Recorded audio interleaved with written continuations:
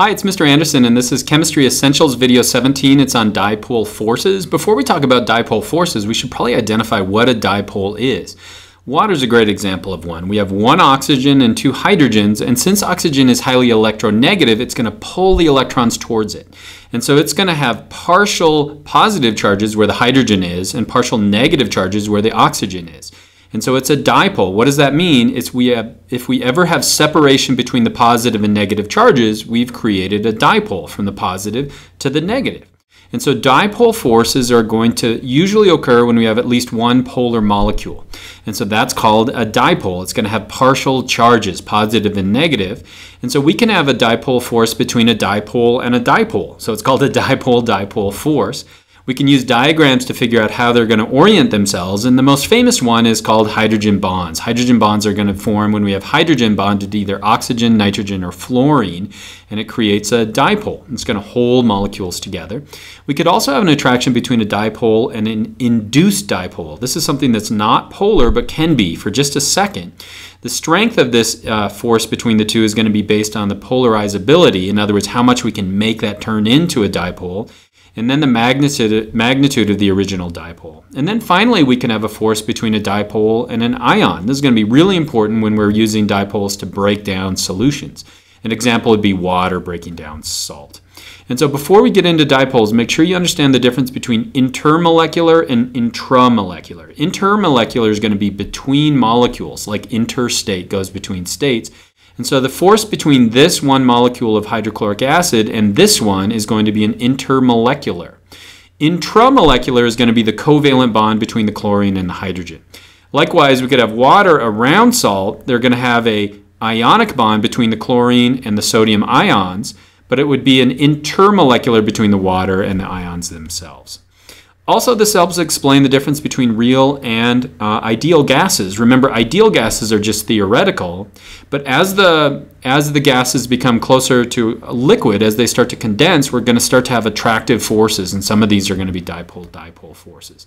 So let's look at a specific dipole. Let's say we have hydrochloric acid. Hydrochloric acid is going to have one atom of hydrogen and one of chlorine. Chlorine is going to pull that electron towards itself, and so it's going to have a partial positive and negative charge. Positive is going to be where the hydrogen is, negative is going to be where the chlorine is. And so if we have two of these, what we'll get is a dipole-dipole force. It's simply a force between the two dipoles, and it's going to hold hydrochloric acid together.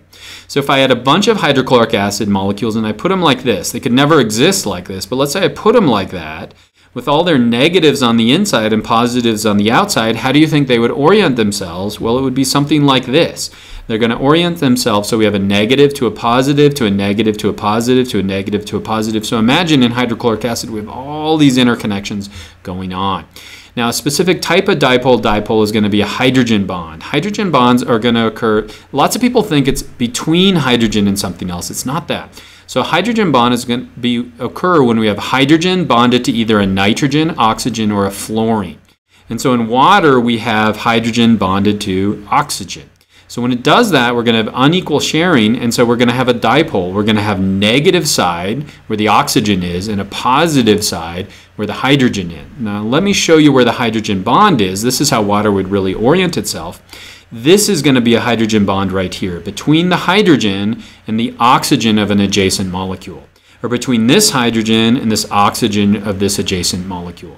And hydrogen bonds are incredibly important, and they allow small molecules like water to have pretty good bonds that hold them together. In fact, that's why it's really hard to change the temperature of water. It has a high specific heat. It's due to these hydrogen bonds. But we could find it in larger molecules as well. So if we're looking at the nitrogenous bases, these are the bases on the inside of DNA, this ladder.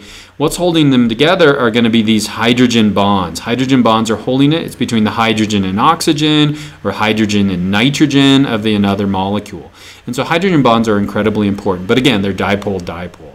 We could also have a dipole-induced dipole force. Okay, what's this going to be? It's going to be between a polar molecule and something that has no charge at all. What's something that has no charge? And noble gas is an example of that. So let's say we have hydrochloric acid molecule next to argon. Argon, remember, is going to have no charge. All the electrons are equally distributed. Well, as it comes closer, watch what happens as argon approaches hydrochloric acid.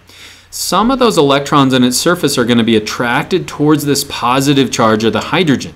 And as a result, what we're going to create is a temporary dipole or an instantaneous dipole. So it just happens for a fraction in time, but now we have this force holding them together, a force between the dipole and an induced dipole.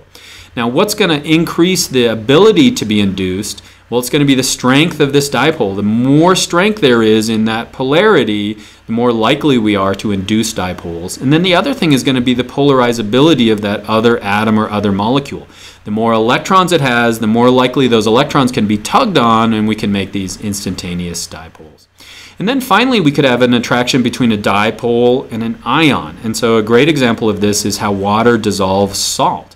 There are going to be huge bonds, intermolecular, between the chloride and the sodium ions, and that's why salt has this beautiful crystalline structure. But you know, if we add it to water, we can quickly break it down and it can form a solution. Well, what's going on there? We have a chlorine ion, and then we have a sodium ion, and what's going to happen is the water will orient like this around that chloride ion. And so we're going to have the positive ends of the water attracted to the negative ends of the ion. If we look at the sodium, we're going to have the negative parts of the water attracted to the positive parts of the sodium. And so what they're really doing is kind of ushering these ions away from that original ionic compound. What happens if we remove the water? Then those ionic compounds come back again and we get that sodium chloride.